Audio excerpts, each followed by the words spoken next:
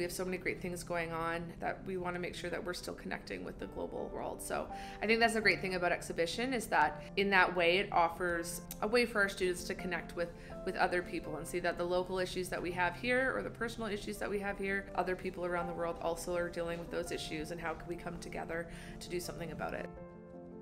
So Chaptik are the Okanagan Nation's traditional stories, and they include animal, people, and other supernatural aspects. The main purpose of them is to pass on traditional teachings and lessons to younger generations. I believe every single lesson is teaching us how to be a better individual and a better community member. On an international scale is kind of what global mindedness is all about. I think grade 7 students always have sort of a balancing challenge in their lives. So they're balancing family, they're balancing friends, they're balancing relationships.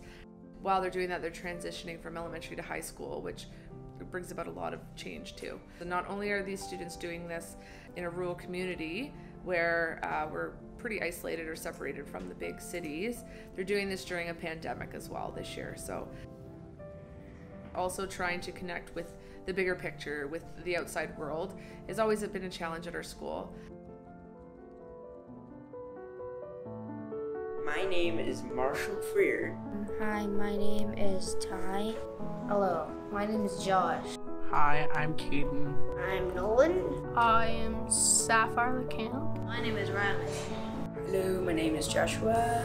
My exhibition is on gun safety. I'm doing an exhibition on anti-bullying.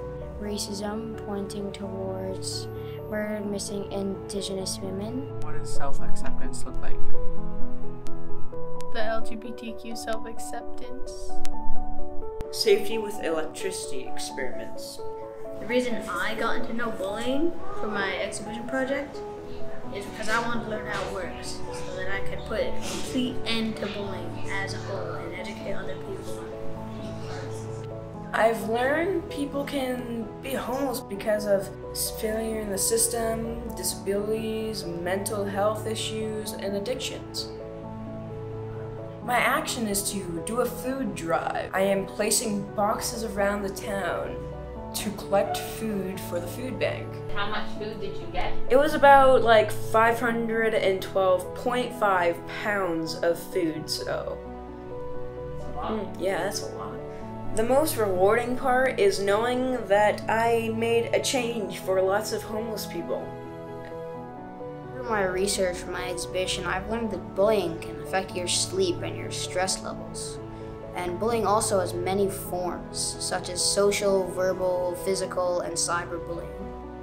And it made me realize that bullying is a bigger problem than first thought of. So I have many things planned. I have putting something in the news, on the radio, or maybe on like social media. The highlight of my exhibition project was presenting to our school. Conducting a survey, a lot of responses said that bullies are bullies because they live in a house where they are the victim. This means that they are possibly being bullied in their home by parents or siblings. I know bullying is wrong. I wish I had the courage to tell the teacher or stand up to the bully. Bullying causes depression, anxiety, eating disorders, and in the worst case, suicide. Oh, the highlight of my project was creating my PSA. And I'm doing my exhibition on gun safety and gun control. We've created surveys and done a bit of research. I'm doing this exhibition because I think it's important. I live in rural areas and lots of people own firearms.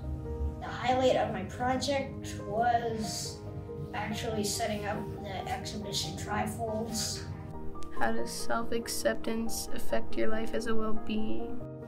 The highlight of my project was painting my action on posters. Hi, my name is Marshall, and I made a book on electricity safety. Who is the book for? Teachers to teach students, so it's practically for everybody. The highlight of my project is making the booklets for teachers around the schools. I am most proud of my researching. I've learned there's more than one gender, there's more than lesbian, gays, bis, trans, queer people.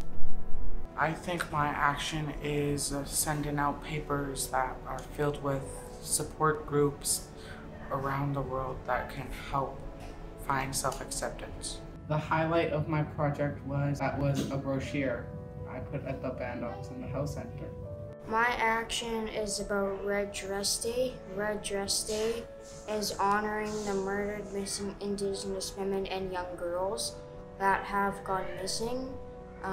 My action is to somehow tell or persuade some of the school to wear something red to honor the murdered, missing Indigenous women and girls.